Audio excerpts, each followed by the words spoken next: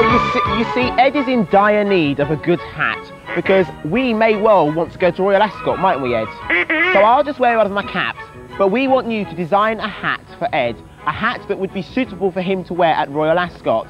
He's got a head which is about that big round, but don't worry about it, just do it on paper and we will have the hat made up. Send it to us at this address, Children's BBC, PO Box 4567, London W12 6AA. That's Children's BBC, PO Box 4567, London W12 6AA. Philippa. Andy, yes. This really isn't a problem. Why? We have the perfect hat. Of course.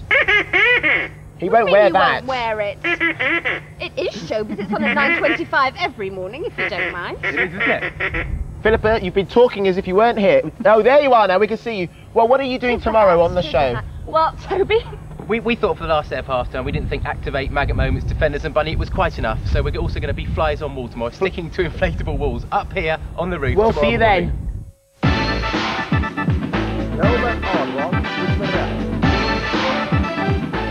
Something old? Doctor, I feel like a dustbin. Don't talk rubbish. Something new? There's a man who went into a shop and bought a microwave bed.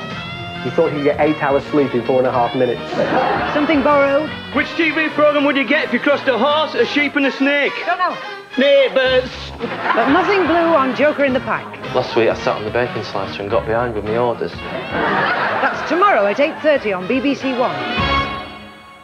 It's a laugh a minute on Children's BBC, but now on One, there's nothing to laugh about in tonight's Neighbours. I wanted to know